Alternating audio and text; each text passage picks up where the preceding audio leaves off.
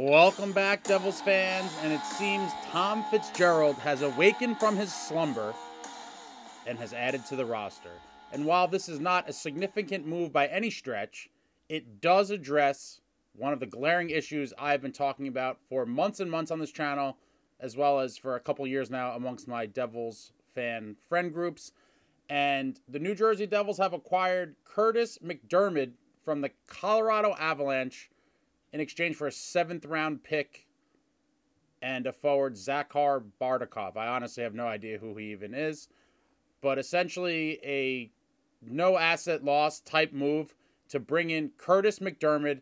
And what this does, folks, is it immediately injects balls, huevos, injects balls into this Devils lineup that has absolutely none. I've been screaming from the mountaintops.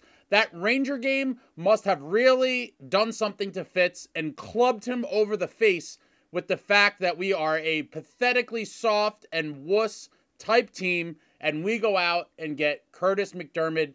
He is listed at 6'5", 233, a big boy who's not afraid to chuck him.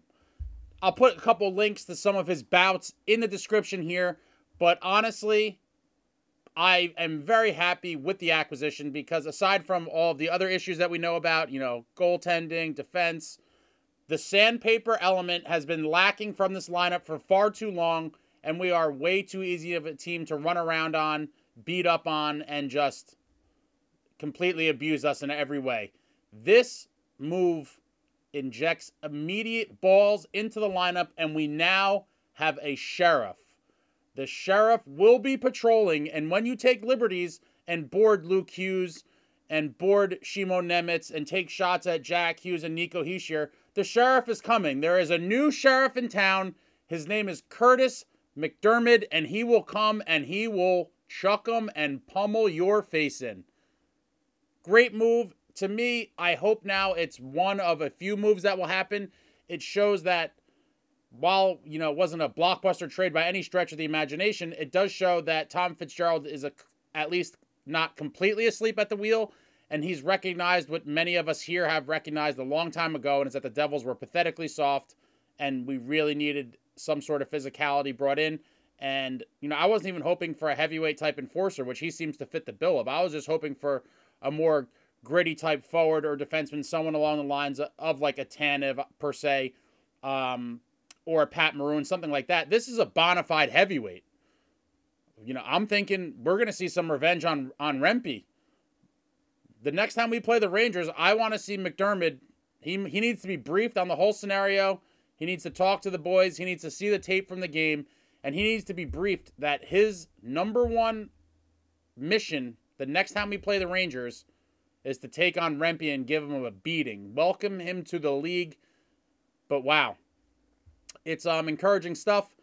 We're a few hours away, or 4 hours away or so from puck drop in Anaheim, and I'm assuming we're going to see MacDermid maybe in the next game against the Kings, out west. Yeah, I don't see any reason why there wouldn't be, but Fitzgerald earned a little, very little of what he's lost back in my book. He still has a ways to go, and I don't want to see him let this be the end of his move making prior to the deadline.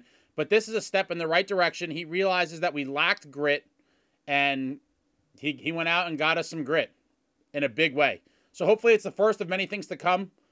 I still want to see the goalie and maybe a couple other little tweaks, but if all it ends up being is him and a goalie, I could live with that from a fan perspective. I don't think Fitzy could really fix everything before the deadline, unfortunately. But if he gets a goalie after this, then I could say, okay, I'm not as upset with you, even though it took way too long to do anything. I mean, we've been soft all year long, and I've wanted grit all year long, and I think something like this could have been done much sooner in the season.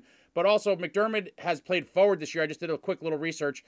He's played forward, and he also has played defense in the past. So it seems like he might be like a new Brendan Smith in a way, where depending on injuries or things, that he could maybe slide in as a forward or defenseman. Time will tell where we utilize him, but he will definitely be utilized in kicking some ass, baby. Let's go. This team is not going to be battered anymore. Let's go. Super pumped. Check out some of his bouts in the description. I'll be back later tonight, hopefully after another massive Devils win on the West Coast, keeping our hopes alive and hopefully pushing Fitzy a little bit more to make a move that's going to be substantial. A little Markstrom splash or a little Saros wizardry. Maybe he could appear in New Jersey. I don't know. But I will see you all later on. Great small-scale move that adds a lot of toughness to the lineup. Balls are here in New Jersey. I'll talk to you all later. Like, comment, subscribe, and all that jazz. Until next time, friends, let's go Devils!